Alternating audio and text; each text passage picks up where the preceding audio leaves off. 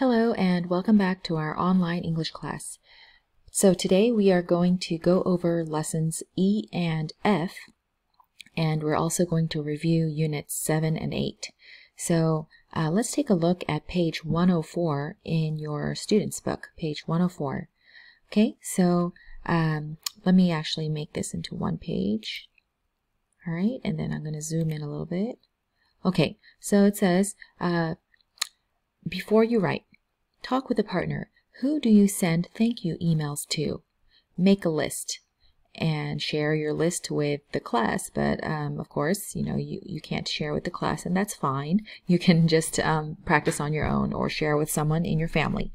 So let's just brainstorm. Who do we send thank you emails to normally? So you might send a thank you email or a thank you letter to a job interviewer, as you can see here. We might also send thank you emails and letters to people who gave us gifts or presents for our birthday or our children's birthdays.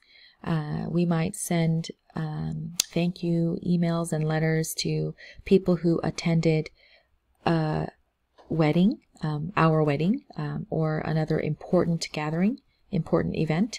So those are some people we might send thank you emails and letters to. But let's take a look at letter B. Let's read this thank you email. I'm going to zoom in one more time. Okay, so it says, "Dear Ms. Hill, I would like to thank you for the job interview I had with you on Monday, September 29th. I appreciate the time you spent with me. Thank you for showing me around the store and introducing me to some of the employees. I felt very comfortable with them. Thank you again for your time. I hope to hear from you soon. Sincerely, Eden Babayan." Okay, so let's take a look at these questions. Okay, who wrote the email? Okay, who wrote the email? And you should be very familiar with this question because I ask you these questions all the time. So this should be pretty quick. So you should say, Eden wrote the email, or Eden Babayan wrote the email. Okay, and if you remember, we read Eden's blog post, or Eden's blog, during our last lesson. So we can see that she followed up with Ms. Hill, who was the interviewer, and that's always a good habit. And maybe it'll get you the job, maybe it won't, but either way, it's a very polite thing to do. Okay, so go ahead and take some time to complete the rest of the questions and make complete sentences. Okay, write complete sentences, and then when you're finished, you can continue the video. Okay.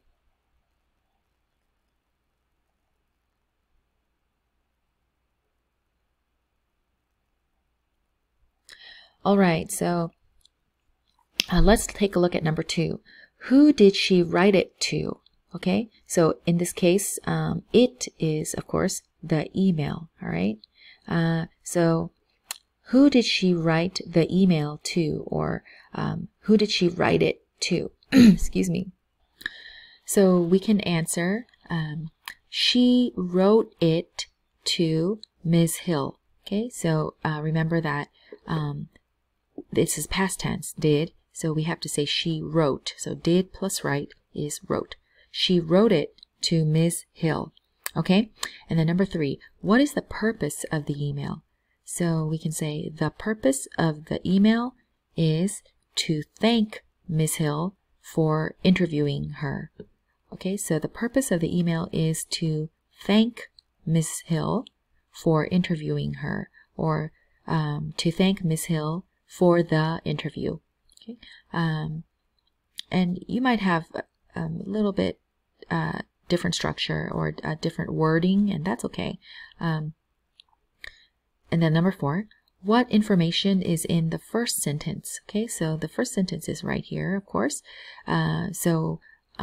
We might say, the reason for the email is in the first sentence. Okay, the reason for the email is in the first sentence. Okay, because we can see here that it says, I would like to thank you for the job interview I had with you on Monday, September 29th. So this is the reason why she is sending this email. So we can say the reason for the interview is in the first sentence. And again, as I mentioned, you probably have some different sentences too, and that's okay. You can say the first sentence includes the reason for her interview. I'm sorry, the reason for her email. Okay. And then, or you can even say the first sentence includes a thank you message. But she actually says thank you many times. So it's probably better to say the first sentence includes the reason for her email. So number 5, how many times did the writer say thank you? So actually, I just said this, but she says thank you several times. If you look, it's 3. 1, 2, and 3. So we can say the writer said thank you 3 times. The writer said thank you, or you can say she said thank you 3 times. Okay, and then number 6. What does Eden want to happen next? Okay, what does Eden want to happen next? So if you look here, you can say you can see that it says, I hope to hear from you soon. So we can say she wants to hear back from Ms. Hill. Okay, she wants to hear back from Ms. Hill, or she wants to hear from Ms. Hill soon. She wants to hear from Ms. Hill soon. And you can include about the job interview. She wants to hear from Ms. Hill soon about the job interview. Okay, and then number 7, how does the writer end the email? Okay, so we can say she ends the email by thanking Ms. Hill again, or you can say she ends the email by saying thank you again. So you can see here, thank you again for your time. I hope to hear from you soon. So she says thank you several times, but she ends by saying thank you again. And that's very common when we are writing a thank you email. At the end, we normally say thank you one more time. Okay, so let's go to the next page. And this is actually an activity of writing a formal thank you email to a person or a business. But this one I can't really check anyway, so you can just do this on your own when you have time. But make sure you include why you are thanking the person. So that's usually in the first sentence. Just like with Eden's email, the first sentence included the reason she was writing the email, or the reason for thanking Ms. Hill. And then also make sure you mention something specific that you appreciate. So don't just say thank you for everything. That's very common to say thank you for all that you do, thank you for everything, and that's okay. It's good to say that, but it's very helpful, and the person who receives it usually appreciates when you mention something specific. Right now it's Teacher Appreciation Month, so if you are sending thank you notes or emails to your children's teachers, it would be good to include something specific, like, thank you for writing encouraging notes for my children when they complete their homework. Something like that, something that's specific, instead of thank you for all your hard work, because all teachers probably get notes like that. Thank you for all your hard work. And again, that's good, but it's helpful to include something more specific. Okay, and then finally, make sure you include another thank you at the end of the email or letter. Okay, so actually, you know, this is a really great activity that you can practically use in real life, like I mentioned, to your children's teachers. That would be a great way to end the school year, which is coming up in a couple of weeks, and also to appreciate your children's teachers this month. Okay, so let's move on to lesson F. Okay, another view. So this is on page 106 in your student's book. So you can see a chart, and the title is Occupational Projections and Worker Characteristics. That's a lot of hard words. But occupational means related to a job. As you can see, occupation is the same word as job. And projections means like, it's like something that you can guess about the future based on numbers that you have now. So projections are numbers about the future or guesses about the future. And then worker characteristics. So this you should know already. You probably already know. But let's take a look at some of the occupations. We have automotive service technicians and mechanics. And then we have dental hygienists, food service managers, medical assistants, retail salespersons, and veterinary technologists and technicians. Lots of hard words. But you can see the next category is job openings due to growth and replacements from 2014 to 2024. So based on the numbers we have from 2014, we can project or guess based on 2014 what we will see in 2024, and that's the future. And then we can see in the next category, percent employment change from 2014 through 2024. Let me make a note here. You can see an asterisk or a star in this category, and if you look at the asterisk at the bottom, it means numbers in thousands. So even though it says 237, this means 237,000. Okay, and then finally, in the last category, we have typical education needed for entry. Okay, so that means that in order to enter into this field, you need to have post-secondary technical non-degree award, or you need to have a post-secondary technical non-degree award. And I know that's really difficult to understand, but basically it means that you can have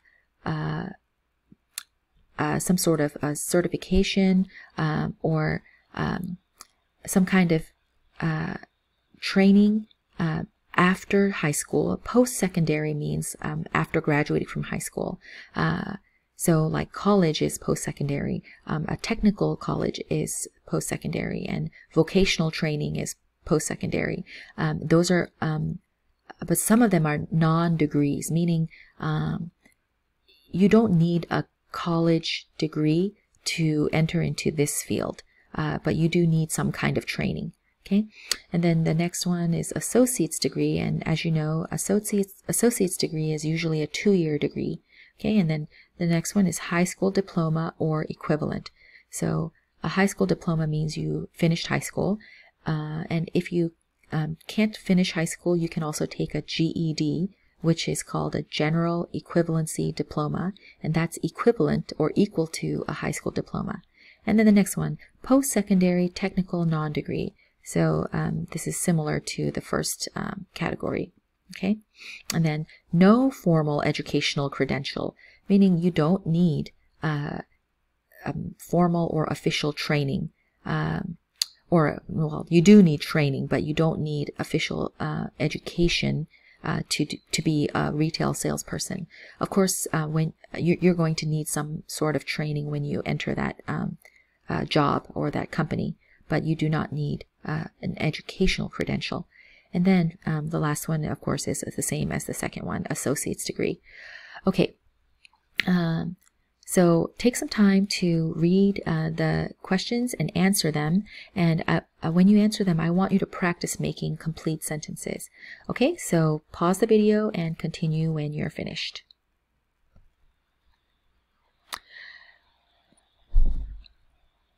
Okay, so let's take a look at number 1. Which statement is not true about the jobs in the chart?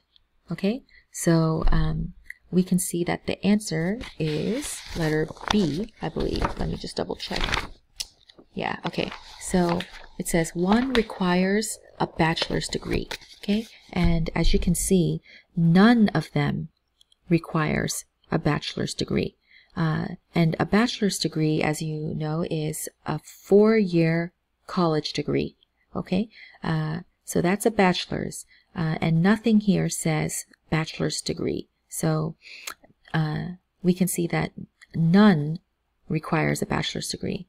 Okay, and if you want to just check to make sure, I know it says 1 requires an associate's degree, so that means that at least 1 requires an associate's degree. We know that 2 require an associate's degree, but it's not saying that that there are 2. It just means at least 1 requires an associate's degree. And then letter C, 1 requires technical training, and as we can see, this requires technical training, the medical assistant, so that's true. And then there will be more jobs in 2024 than in 2014. So if you look at the second category, job openings due to growth and replacements, we know that there will be more jobs because it says due to growth, and it also says job openings. So there will be more jobs. And if you look at the percent employment change, it's also positive. The numbers are positive and not negative. So we know that, yes, there will be more jobs in 2024 than in 2014. So all of the statements are true except letter B. Okay, number 2, which occupations will have the largest percent increase in growth from 2014 to 2024?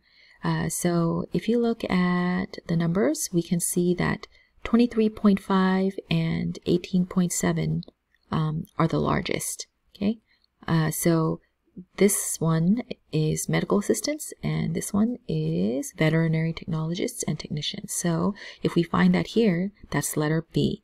So we can say veterinary technologists and technicians and medical assistants will have the largest percent increase in growth from 2014 to 2024. So make sure you're practicing those complete sentences. So again, veterinary technologists and technicians and medical assistants will have the largest percent increase in growth from 2014 to 2024. Okay, number 3. What is the growth in number of jobs from 2014 to 2024 for dental hygienists? Okay, so if we look at that number, it says 70. But if you remember, this number represents the number in thousands. Okay, so the answer is not A, the answer is D. So 70,000. Okay, so we can say 70,000 represents the growth in number of jobs from 2014 to 2024 for dental hygienists. And you can also say the number of jobs will increase to 70,000 from 2014 to 2024 for dental hygienists. Ooh, saying this date range is a mouthful. It's a lot of words or a lot of numbers, so my mouth is really tired. Okay, and then number 4, what is included in this chart? Okay, so the answer is letter C. Okay, information about the amount of education necessary for certain jobs is included in this chart. Okay, we can see that there is no salary information. There is no information about the decline of certain occupations. Everything is increasing, not decreasing. So decline is not included. And then there is no information about the amount of work experience necessary for certain jobs. There's no work experience mentioned, only education. Okay, so letter C is correct. Okay, now let's look at exercise B. Alex has been working in a fast food restaurant for over a year. He works as a busser, cashier, and cook. He would like to be a restaurant manager someday, but that requires a high school diploma or equivalent. He dropped out of high school after 2 years. What should he do? Okay, so go ahead and take some time to think about some options and some answers for this problem, and then you can move on to part 2 of this video. Okay?